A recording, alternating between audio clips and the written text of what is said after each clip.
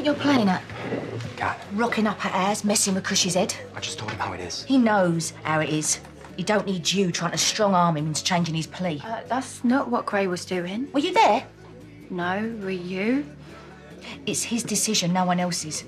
I know. And I will support him, whatever he decides. So should you. Gray's doing Cush's case for free out of the goodness of his heart.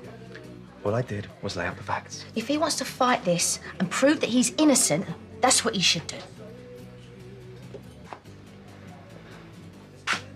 If he pleads guilty, he helps Whit. What has Cush's case got to do with Whitney? Whitney has nothing to prove that Leah was harassing her. But if Cush pleads guilty, I can use that as admissible evidence that Leo was stalking her.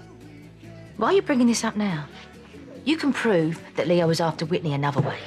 If Cush changes his plea, it gives me a fighting chance of stopping Whit going to prison for murder.